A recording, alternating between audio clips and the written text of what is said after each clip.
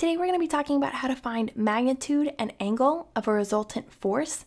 And in this particular problem, we've been given two forces. We'll call them force 1 or F sub 1 and F sub 2. Our first one, which we'll call F sub 1, is a force of 200 newtons acting in this direction. We can just think of this as a vector with a magnitude of 200. And we know that the angle between this vector, this force here, and the positive direction of the x-axis is 60 degrees.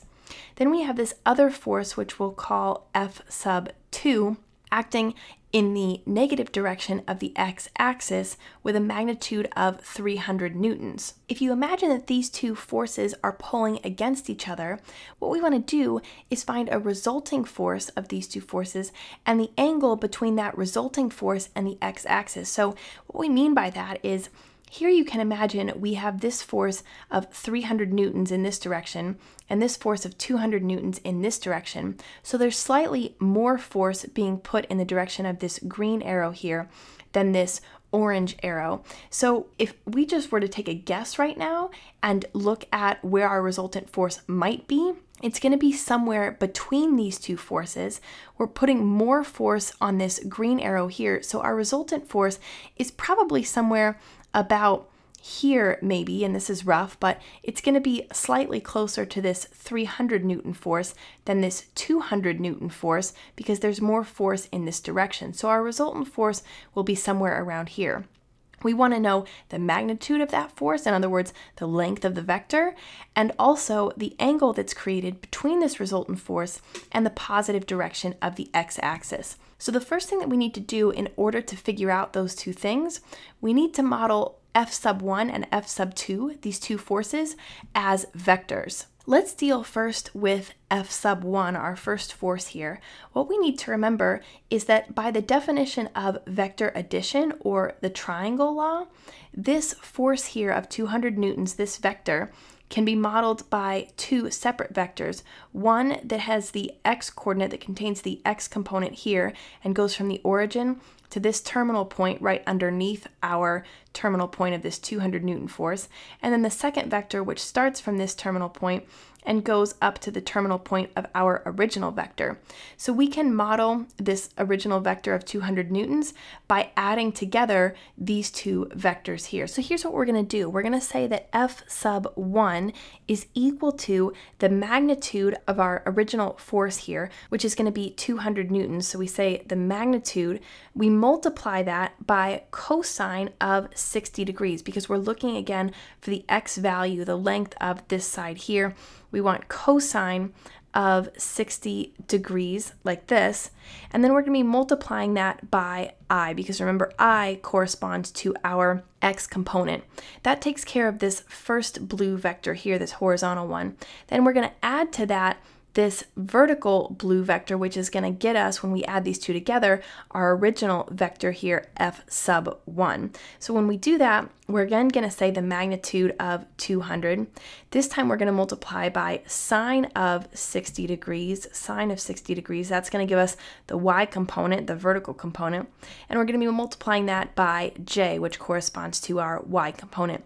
Now, if we look quickly here at our unit circle, essentially what we have here is a vector in the direction of 60 degrees. Well, 60 degrees on our unit circle is in this direction right here, 60 degrees, out to pi over 3. And what we know is that the x value there, if we go here along the x value, we've got our x value and our y value here, it's given by this coordinate point right here. The x value is 1/2, the y value is √3 over 2. So what we can say then is that our cosine of 60 degrees value, our x value, is 1/2. So we'll get 200 times 1/2, the x value of the coordinate point from our unit circle, plus 200 times sine of 60 degrees, the y value from our coordinate point on the unit circle, which is √3 over 2, and we're going to multiply that by j.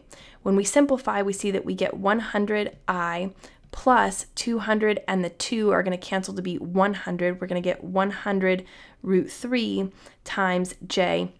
Now we have this in the form of a vector. This is also equal to, we can put it in this vector form here, 100 comma 100 root 3, like this. Now if we write out here force 2, we'll say F sub 2 is going to be equal to, again we do magnitude, which in this case is 300 for this other vector, 300 times, again we want our x component, so we're going to say cosine, which gives us x, of 180 degrees, because this was 60 degrees here, but coming from the x-axis and moving all the way over here to this green vector is 180 degrees, so we'll say cosine of 180 times I plus 300 times sine of 180 times j. Now when we simplify this, again we can use our unit circle.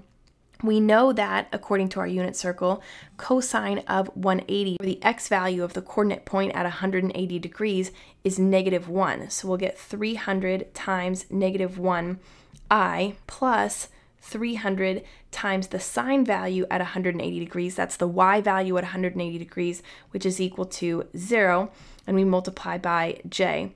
When we simplify, we just get -300 I, and this j component goes away completely. And this should make sense to us because since we only have I left over here, this tells us, and because the value here at 300 is negative, it tells us that we're moving in the negative direction right along the x-axis, that there's no vertical component where we go up along the y-axis or down along the y-axis because there's no j component involved. So we have just -300i.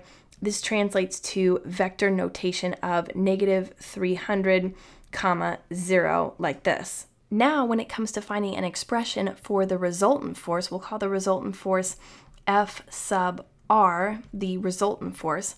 All we need to do is add these two together. So what we'll do is we'll take this notation here and this notation here and add them together. We'll get 100i plus 100 root 3 times j plus a -300i, or just -300i. When we simplify, we'll see that our resultant force is going to be equal to -200i plus 100 root 3j, and we can also write that notation as -200, 100 root 3 in vector notation that way. So there's an expression for our resultant force. Now we need to find the magnitude and the angle of the resultant force. Remember that magnitude is really just the length of the vector.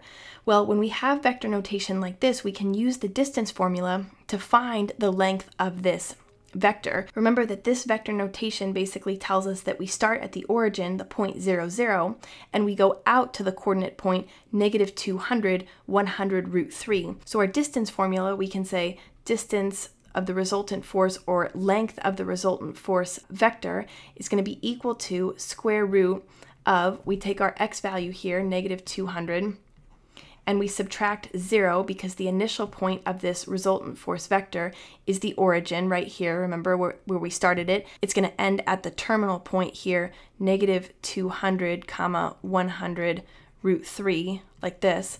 So we say -200 minus 0 because this point here, 0, 0. So we're using the distance formula to find the distance between these 2 points here. So -200 minus 0 squared plus 100 root 3 minus 0 squared, like this. Now when we simplify to get the length of the vector, you can see we'll get -200 minus 0 is -200. Square it, and we get 40,000.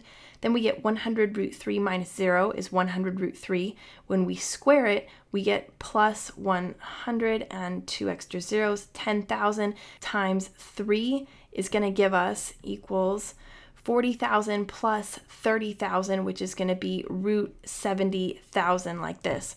If we convert this to the square root of 10,000 times 7, we can take the square root of 10,000, we'll get 100, and we'll see that the length of our resultant force vector is 100 square root 7. If we do that on our calculators, we see that that's approximately equal to 264.6, so we'll say 264 0.6. Again, this is the magnitude or the length of the vector, and because the magnitudes we were given are in newtons, we're going to say that this is 264.6 newtons is the magnitude of our resultant force.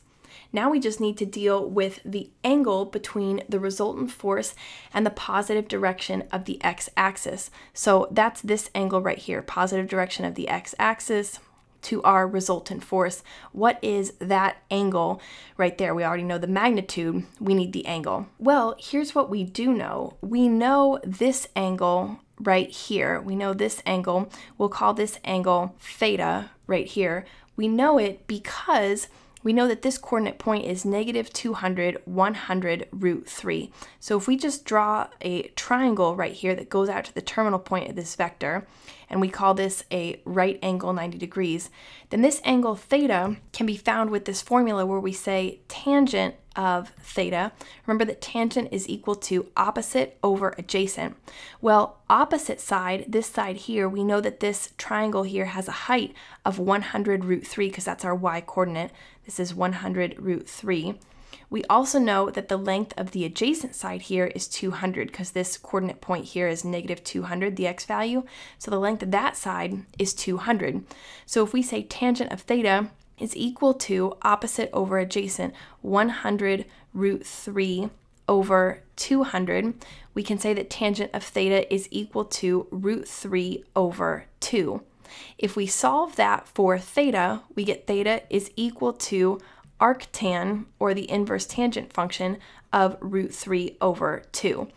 So this is helpful because that gives us this angle here, right? This pink angle here. But what we really need is this angle here in purple. Well, all that we have to do now is say that this full angle here from the x-axis, the positive direction of the x-axis, all the way over here is pi. Remember, according to our unit circle, half of a circle here is pi, or 180 degrees. So we can express this purple angle as pi, the entire half circle, minus this small piece here. So we'll call this angle that we want of the resultant force, we'll call it theta sub r, just like we had d sub r. So we'll say theta sub r is going to be equal to pi minus arctan, or the inverse tangent function, of √3 over 2. If we calculate that using our calculator, what we see is that theta sub r, the angle between the positive direction of the x-axis and our resultant force, is approximately equal to 139.1 degrees. That's the purple angle that we were looking to find between the positive direction of the x-axis and our resultant force.